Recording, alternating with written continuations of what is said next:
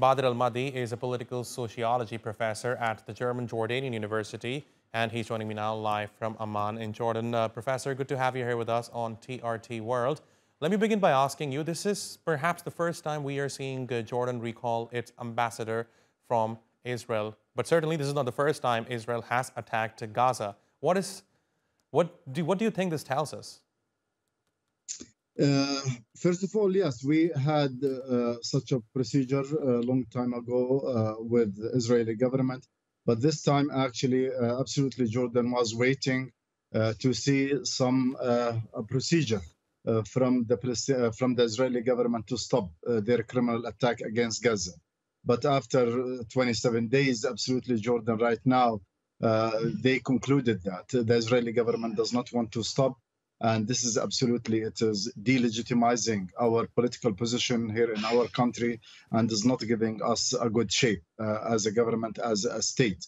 So this is why Jordan government took the step yesterday, sending three almost messages, one internal message for the Jordanian people, for the public here who are demonstrating every day next to Israeli embassy here in Amman. And the other message it is to the Israeli government, telling them that we can't actually deal with such a radical government who are not listening to their friends and to those who are establishing a political diplomat or a political relationship with them. The third message, I believe it is for the American administration, where they will send their foreign minister Friday to the region, and he will come to Amman tomorrow. Telling them that we can't handle this job with such government unless we have to see a procedure in the ground. Professor, one of the main flashpoints of the Israeli-Palestinian conflict has been the Al-Aqsa Mosque. And Jordan is the custodian of the holy sites in occupied East Jerusalem.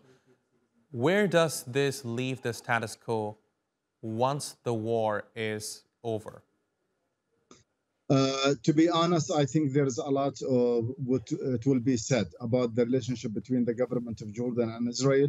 And I think the Israeli will not hesitate actually to raid Al-Aqsa and to send a message for the Jordanian government that we will not tolerate anymore with your monitoring and observation and your involvement in Al-Aqsa Mosque. I think this is one of the consequences actually of the war, that Israel will try to stop Jordan from doing their job and duties towards the Al-Aqsa Mosque. And it will be also one of the point that the clash, it will be go more and more between Jordan government and Israeli government. Professor Badr Al-Madi, thank you very much for talking to us here on TRT World. Really appreciate your taking out the time.